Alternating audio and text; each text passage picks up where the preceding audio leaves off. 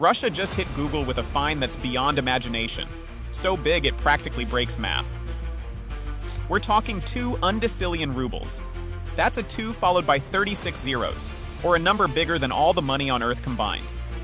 And in US dollars, it's an impossible $20 quadrillion. Even though Google is one of the richest companies on the planet, worth around $2 trillion, that's not even a scratch on what Russia is demanding. This isn't just a fine. It's a massive power move in an ongoing tech and media war between Russia and one of the world's most powerful companies. Why such an insane amount? According to Russian sources, this fine is the result of Google's refusal to unblock Russian state media channels on YouTube, a conflict that started back in 2020. It began small, with Russian media outlets like Tsargrad and RIA Fan filing lawsuits against Google for blocking their channels. But then things spiraled. Every time Google refused to comply, the fines doubled, and kept doubling, growing from daily penalties of 100,000 rubles to an astronomical, otherworldly number. The situation hit a boiling point in 2022. That's when Google, following Western sanctions after Russia's full-scale invasion of Ukraine, blocked several state-run Russian media channels, including RT and Sputnik, which had been pushing pro-Kremlin content.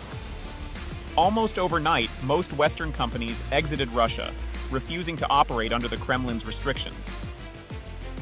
Russian media outlets were banned across Europe, and Moscow responded by escalating its retaliatory measures against Google, which already had a long list of grievances with the Russian government.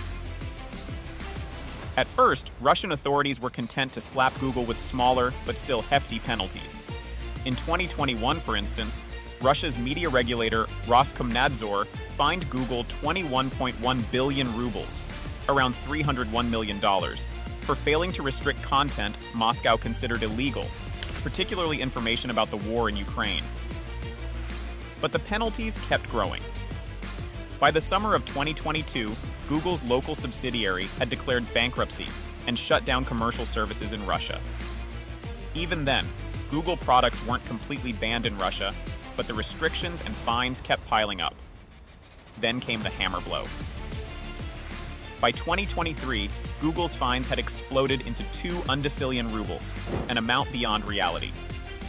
Kremlin spokesperson Dmitry Peskov himself admitted he cannot even pronounce this number, but still insisted Google pay attention and fix things by restoring access to Russian state media channels.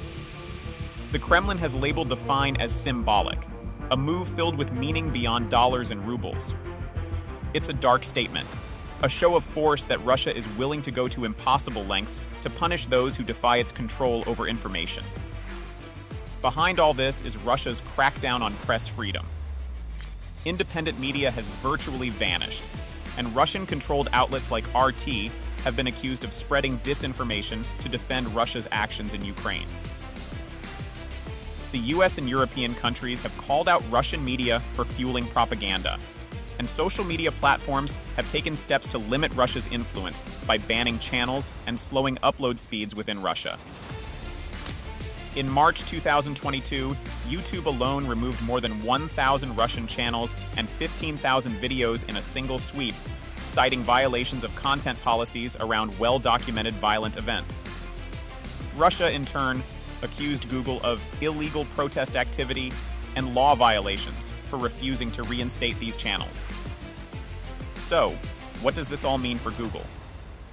Right now, the tech giant has kept quiet, with no public statement on the fine. According to Google's latest earnings report, they're treating these compounding fines as just another legal issue in a long list, one that they claim won't have a material adverse effect on their business. But the stakes are higher than ever, and Moscow's demands keep piling up, threatening Google with more impossible penalties if it doesn't comply. As of August 2023, YouTube faced outages in Russia, with upload speeds plummeting by as much as 70% due to Moscow's influence. Russian lawmakers have hinted that more restrictions are coming, accusing YouTube of violating the law with impunity. The Kremlin's symbolic fine might be more than just an unpayable debt. It's a statement to Google, to the West, and to anyone challenging Russian media control. In the end, Google faces a question bigger than this monstrous fine. Will they stand their ground or cave to the mounting pressure? As the standoff intensifies, the world watches one of the darkest tech battles unfold, wondering just how far Russia is willing to go and how long Google can hold out. That's a wrap for today's topic. Consider subscribing the channel for more latest information. I'll see you in the next video. Until then, stay safe, take care. Goodbye.